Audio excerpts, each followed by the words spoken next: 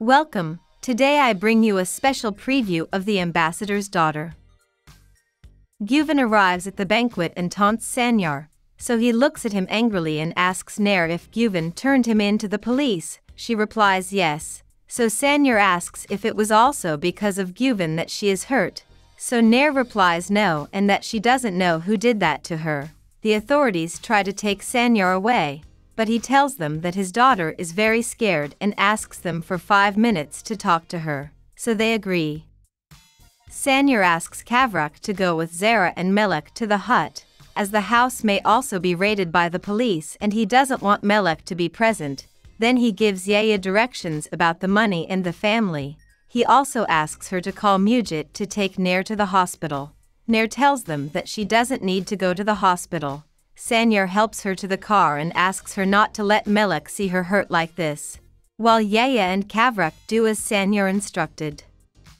Sanyar asks Nair if she is able to recognize who attacked her. She says yes, but asks him not to worry about her in that situation and asks if it is true what the police say. Sanyar doesn't answer, so Gedaiz says they didn't do it. Sanyar says he is innocent, so Nair believes him, making Sanyar surprised. Güven talks to Akin to tell him that everything went as they planned. The cops take Sanyar and Gedaiz away, so Mujit takes care of Nair. Sanyar, seeing the cab, asks about it. Nair explains that she arrived in it. She tells them that the driver attacked her and because of them she fled in the cab. The policemen arrive at Sanyar's house and his companies to investigate there. Sanyar's family arrive at his house, but they see the police, who show them the judge's order. Seeing that they cannot avoid the search, Yahya asks Elvin for help to distract the police while he enters through the safe.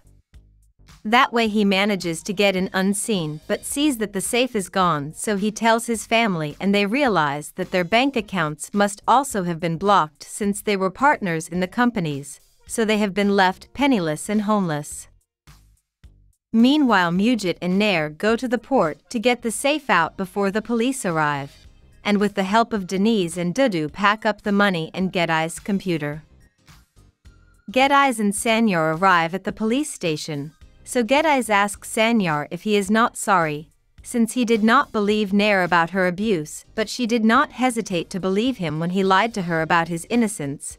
Sanyar angrily shuts him up and says he must get out of there fast so he can find who hurt Nair. Nair, Mujit and Dudu leave the port, but Nair starts to feel bad due to the wounds and trauma of the attack, so Mujit begs him to go to the hospital. Zara and Kavrak take Melek to the hut. Melek tells them that they must go to save his father, so Kavrak tells him that Sanyar is innocent, and after the police ask him some questions he can go to see her. Melek agrees to stay then at the hut. Gedaiz and Sanyar are questioned about why suddenly, when Gedaiz's father was mayor, 9 million disappeared from the municipal fund, and soon after they created their companies with a capital of 9 million. They answer that it was a coincidence and that Gedaiz earned that money in the stock market in America. The commissioners ask for the registration of the bank, so they answer that several banks in America went bankrupt last decade, so the commissioners ask if the registration they are looking for was from any of those banks and how come they ended up being partners when the money was from Gedaiz. They answer that Gedaiz gave the money, but Sanyar was the one who knew how to manage the business, so that's how they started working together. So the commissioner who is with Gedaiz tries to plant doubt about the trust he has on Sanyar. But Sanyar on his part says that Gedaiz didn't need to steal money from the municipality, since if he needed money he could ask his father for it, so the accusation makes no sense. The commissioners remind them that the relationship between Gedaiz and his father was not good and that there is a suspicious record of when they returned the money they stole. The commissioner, questioning Sanyar, tries to convince him that Gedaiz has betrayed him and that the only reason he made him his partner is to use him. Sanyar's family is forced to pack their things and leave the house, so Haliz gets sad remembering her moments there when she was just a servant. Yaya tries to console her. But she says that Sanyar turned her into the lady of that house and that she came to think that she would never be in such a miserable situation again, so she wonders who accused Sanyar to be taken away and take everything from them. Then Yaya tells her that Güven was with the police. So Haliz gets angry and goes to tell her workers that everything is Nair's fault since her father is the one who denounced Sanyar and has caused the disgrace in the family. But she assures them that Sanyar will get rid of the slander and everything will return to the way it was. Nair has a nightmare as a result of the attack she suffered, so Mujit tries to calm her down and tells her that they have already arrived at the house, so he helps her to get out of the car. When Mujit enters the house, he leaves Nair in the living room. She is shocked and remembers the abuse he suffered by Akin and the attack she suffered that day. At that moment someone knocks on the door, so she gets up to open it, but there she finds Sanyar's family. Elvin, when he sees her, asks her what happened to her. Nair says it was just a little accident and invites them in.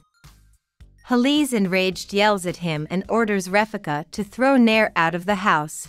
Blaming Nair for what happened, Refika agrees, but Mujit does not allow them to take Nair out of the house, saying that she was attacked for trying to warn Gediz and Sanyar of what her father did, but that despite her injuries she made it to the banquet and then ran to the port to save the money in the safe.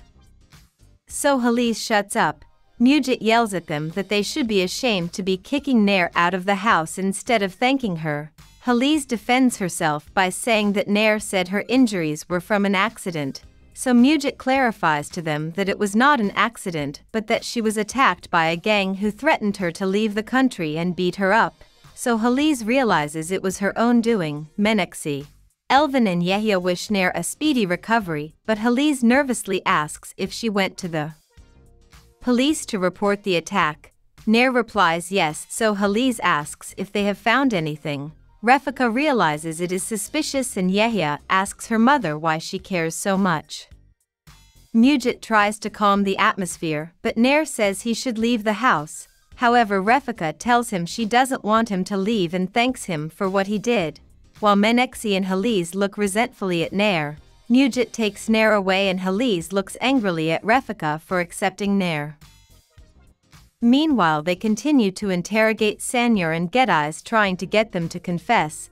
The commissioners try to take advantage of the fact that they are tired and with deals or manipulations to blame the other. But none of them betray themselves and instead talk about how suspicious it is that only Güven knew about the alleged theft when he does not have the power to see so many bank details of the companies and the mayor's office. And so we end this preview. Until next time.